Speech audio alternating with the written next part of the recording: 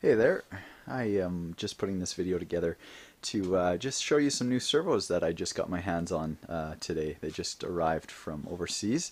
They're going in this new 35% Hanger 9 Extra 300 that I'm going to fly, mostly IMAC, but I'll be doing some sport flying and a little 3D with it too. So there's the 6 servos there. I've got a Futaba 9157 that is going to go on the rudder. There it is on the left, and the 1256 on the right. So I originally ordered the Savox 1256TG series servos.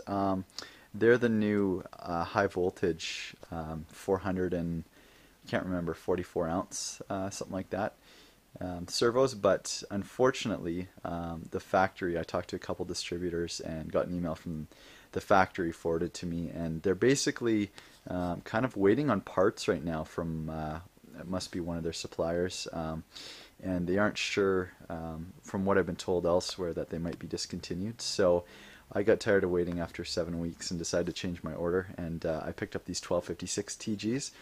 For me, I prefer the titanium geared servos much over a brushless servo. I've never worn out a coreless motor or a motor itself, pulled motor inside. So to me, the coreless, like the amp draw, isn't a big factor. Now, having said that, if you were running high voltage and you were running a 40% plane or bigger, you are going to be pulling a lot of amp draw. So you could save on some battery weight by definitely going the brushless way.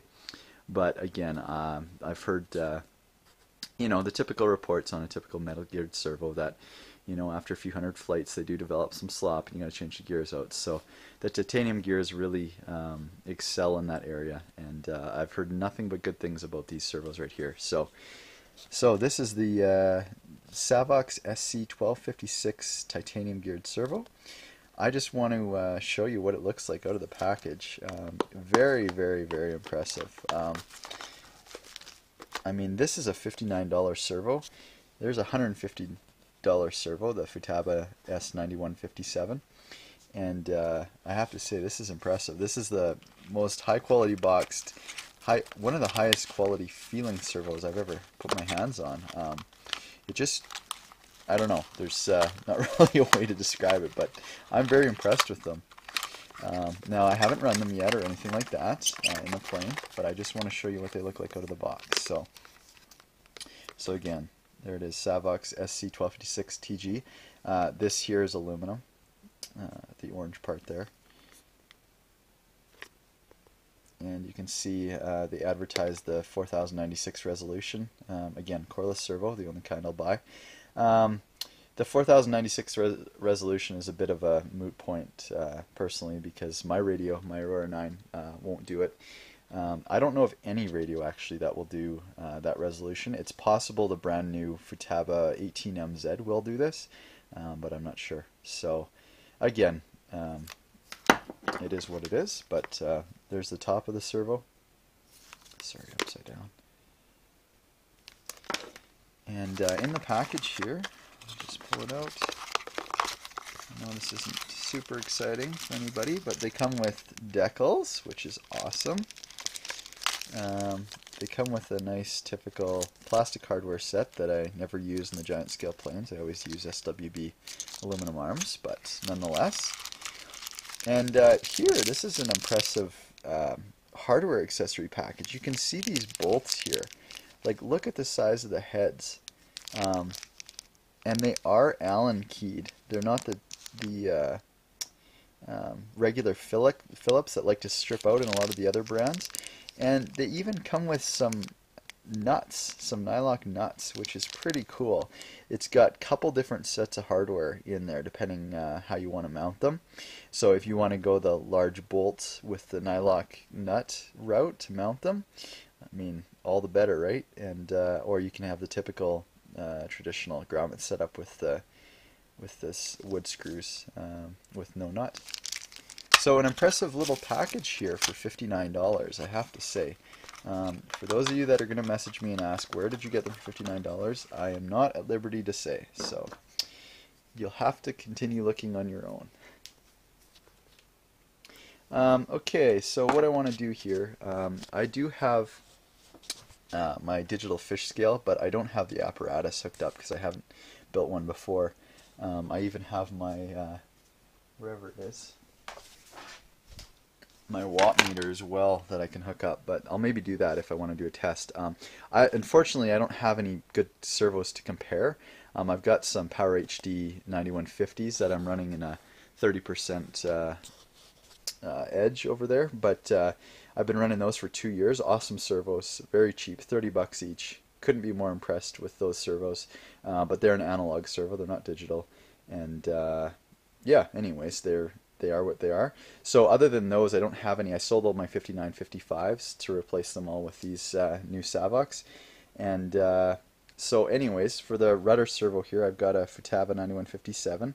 Again, $150 servo, $59 servo, so it's not really a fair comparison, but I just wanted to show you what you get for $59, which is extremely impressive. So I've got it powered up with an Optima 9 here. I've got 2300 A123 on my Aurora 9, and I just want to show you here to start off with the gear slop on the 9157. I mean, I can't even, like, there's nothing there. It fights all, like, the whole time. I can't make the gears wiggle at all. Again, this is a very, very high-end servo compared to a lot of the other ones out there. Not that this isn't, but they're not in the same class. I mean, this is 468 ounces at 6.6 volts, and this is 300 ounces at 6.6 volts. So again, it's kind of a moot point, but the speeds are similar. This is rated at 0.14 at 6 volts, which should be around 0.13 at 6.6. This is rated at 0.15 at 6 volts, and again, this will be 0.135 for speed on 6.6 volts. So no slop in the 9157 that I can detect at all. I'm gonna just get real close here. You can see there's just a hair, but I wouldn't necessarily call it slop because you notice it fights back as soon as I push on it. I've owned a lot of servos in the past, and I'm not going to mention any brand names, but I've owned a lot of servos in the past that when you deflect them, you can deflect them up to 5 degrees. Like, look at this. I can even just crank on the thing and it doesn't move. It stays right where it's supposed to.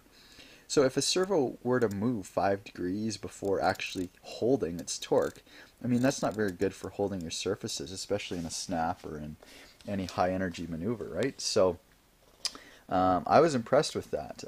So again, maybe you could argue that there's a little bit of slop, or maybe it's gear backlash. There's probably not much gear backlash on a titanium geared servo, though. They don't heat up and expand as much as a metal gear does. This is a metal geared servo, by the way.